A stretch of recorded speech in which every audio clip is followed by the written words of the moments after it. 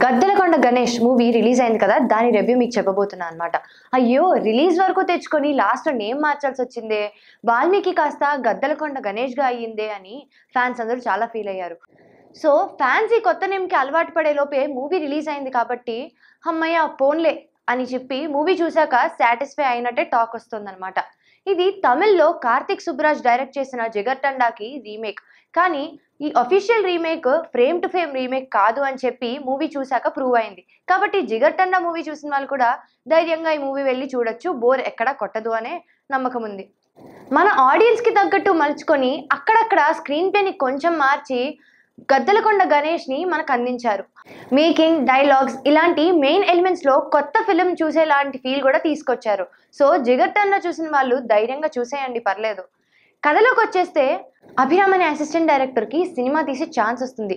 So ప్రతి సినిమాలో లాగా ఒక హీరో గురించి తీయకుండా కొత్తగా విలన్ గురించి తీసుకొద్దాం, విలన్స్ ని ఆడియన్స్ కి పరిచయం చేద్దాం అన్న కాన్సెప్ట్ ని తీసుకుంటాడు.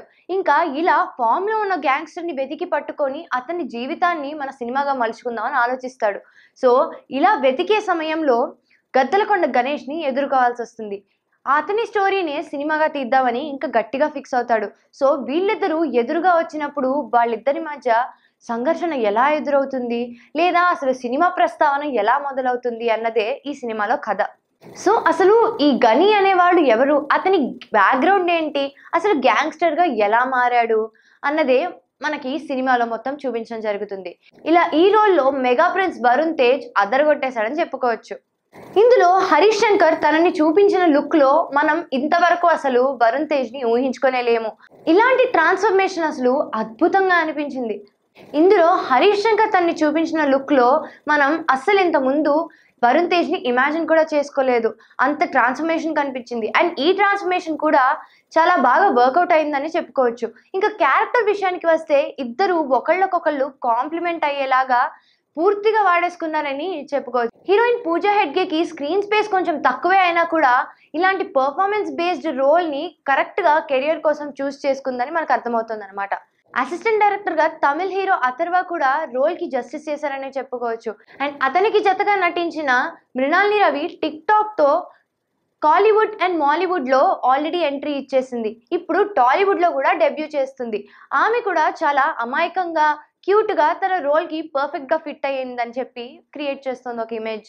కమెడియన్స్ విషయానికి వస్తే కొంచెం అటు ఇటుగా అనిపించినా కూడా బ్రహ్మాజీ మాత్రం అతని రోల్ చాలా ఎంటర్టైనింగ్ గా ఉంటుంది అనిపిస్తోంది. రోల్ కూడా బాగానే ప్లే చేశారు. మూవీలో ఇంకొక సర్ప్రైజ్ ఏంటంటే బ్రహ్మానందం గారు ఒక క్యామియో రోల్లో కనిపిస్తున్నారు. కానీ ప్రతి సినిమాలో లాగా ఆయన కామెడీ యాంగిల్లో కాకుండా ఒక సీరియస్ రోల్లో కనిపించబోతున్నారు అనమాట. సో దీని గురించి నేను ఎక్కువ లీక్ చేయను, మీరు మూవీ చూసి తెలుసుకోండి.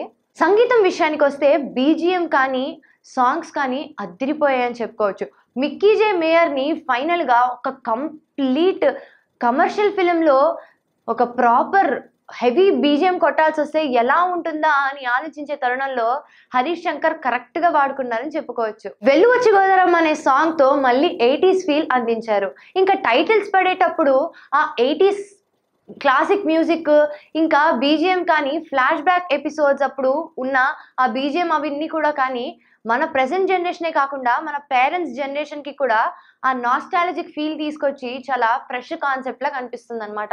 ఆ రెట్రో లుక్ అయితే చాలా బాగా క్యారీ చేశారు మూవీలో. ఓవరాల్ గా మూవీ అయితే మంచి కమర్షియల్ ఎలిమెంట్స్ అన్నిటితో అందరి పర్ఫార్మెన్స్ కూడా బాగుందని చెప్పుకుంటూ మంచి టాకే పొందుతోంది. ఈ నేమ్ చేంజ్ వల్ల ఫ్యాన్స్ అందరూ సాటిస్ఫై అన్నారా అన్నది మనం వేచి చూడాల్సిన విషయమే. కానీ ఇప్పుడే ఒక రేజ్ అయిన క్వశ్చన్ ఏంటంటే జనాలలో, అసలు గద్దలకొండ గణేష్ అని పెట్టారు కదా, దీని ముందు వాల్మీకి అని ఎందుకు పెట్టారు, అసలు ఆ పేరుకి ఈ సినిమాకి ఏంటి సంబంధం అని జిగర్తండా చూసిన వాళ్ళకు కూడా ఒక ప్రశ్నగానే మిగులుతోంది.